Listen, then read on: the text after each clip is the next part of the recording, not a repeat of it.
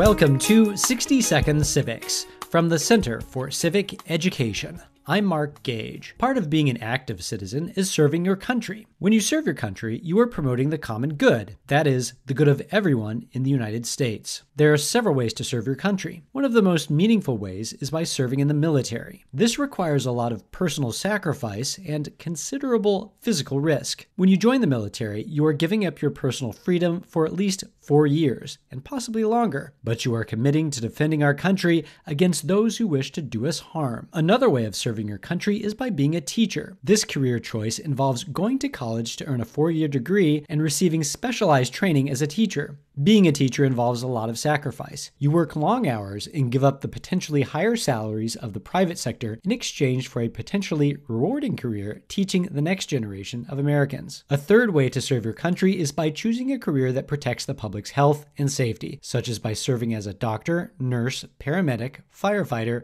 or police officer. Even if you've already chosen a career that doesn't involve public service, you can give back by donating or volunteering for a charity that promotes the common good. As you can see, there are many ways to serve. Working for the common good is both rewarding and meaningful. Find your niche and jump in. This episode was made possible by the support of T-Mobile. 60 Second Civics, where civic education only takes a minute.